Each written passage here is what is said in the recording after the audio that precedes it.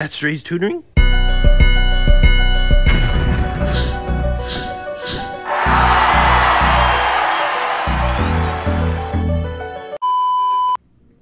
Hey everyone, welcome to today's video where we'll be going over the placenta. The placenta is a remarkable and temporary organ that plays a crucial role in pregnancy. It supports the growth and development of the fetus, and it's formed in the uterus shortly after conception and serves as a life support system for the developing baby. It acts as an intermediate between the mother and the fetus, so it's really responsible for the exchange of oxygen, nutrients, and waste products across the maternal and fetal blood supplies. It also produces essential hormones that regulate pregnancy and promote fetal development. Structurally, the placenta is composed of maternal and fetal tissues that are connected to create a complex network of blood vessels. This specialized organ not only sustains the fetus throughout pregnancy, but it also adapts to meet the changes needed of both the mother and the baby. Unfortunately, after the birth, the placenta is delivered as the afterbirth, making it the end of its role in the reproductive process. So let's shift into the parts of the placenta, and we'll go into even why it is understudied. So if we start with parts of the placenta, it has several main parts that support its role in nourishing and protecting the fetus during pregnancy. First, we have the chronic plate, and you guys can see it here in the arrows as they populate. The fetal side, the chronic plate is the fetal side of the placenta where the umbilical cord attaches. It contains these special blood vessels that help carry oxygen and nutrients from the mother to the fetus. On the other side, we have the basal plate.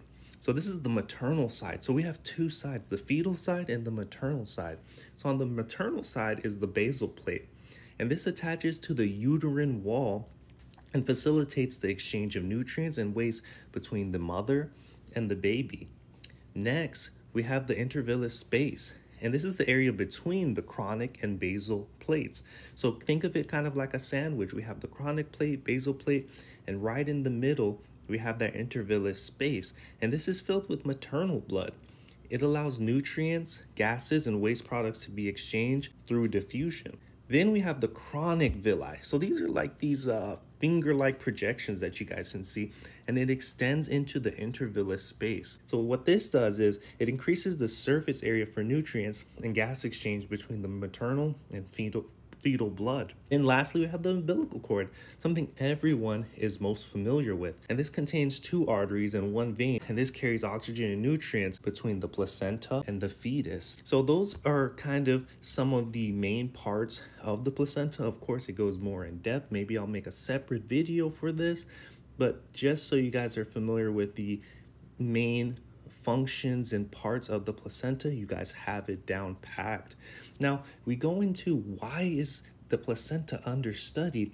Is this new for some of you guys? Is this something new that you're hearing? Well, I will tell you this, the placenta research is very understudied. The reason is because of its short-lived nature. Again, the placenta is a temporary organ. It only exists during the duration of pregnancy, which means historically, it has been a less centralized long-term health outcomes, but there is some emerging research that are linked to placental health and to both short-term and long-term incomes for mother and child. But again, we're in the process of just improving the research, but as for now, it's really overcoming some of these barriers where it's a short-lived organ, and it's unfortunate because it is a very important organ between the mother and the baby. But due to it being so short-lived, right after birth, it's just tossed out. Next is the historical gender bias in research. Historically, there's been less emphasis on women's reproductive health and medical research. So many of the conditions related to pregnancy, such as preeclampsia or fetal growth restrictions, they've received very little research and slowed down advancements in understanding the placenta's role. Another main issue is the ethical and technical challenges, right? Because it's a human pregnancy. Well, there are other animals that have a placenta, but we're more focused on the human placenta. And obtaining that placental tissue requires careful handling, and it's only available after birth. And of course, there are some ethical concerns about studying the placenta in vivo in pregnant women, restrictions, certain type of invasive studies, making research challenging. It is pretty invasive. This is taking out somebody's organ. So there are some ethical and technical challenges. And then, of course, lastly, we have limited awareness and funding.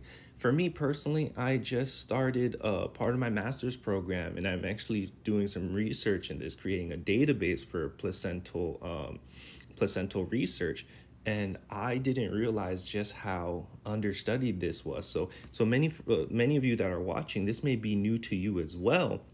So many policymakers and funding bodies are less aware of its importance. So it's almost leads to a lower prioritization for research funding.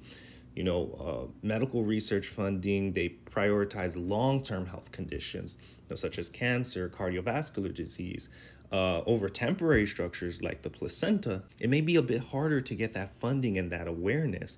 But now that you guys know, I encourage you all to go ahead and, look into it more.